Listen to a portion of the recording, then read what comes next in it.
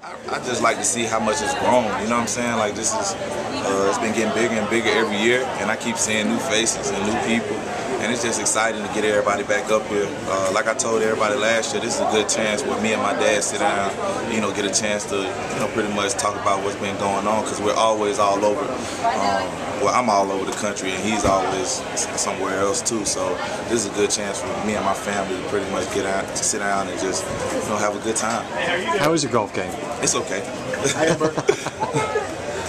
Me and Tyler talk, man. He already knows he has all the talent that he needs, you know what I'm saying? And what I just told him is, like, you gotta really just start focusing in on, like, trying to be great, you know what I'm saying, to be a legend. Like, he has all the intangibles and stuff that you can't coach, and that doesn't come that often. So the biggest thing he's just been doing is watching a lot of film and pretty much just been focusing on his game, man. So right now he's got off to a good start, and I feel like he got big things in his future.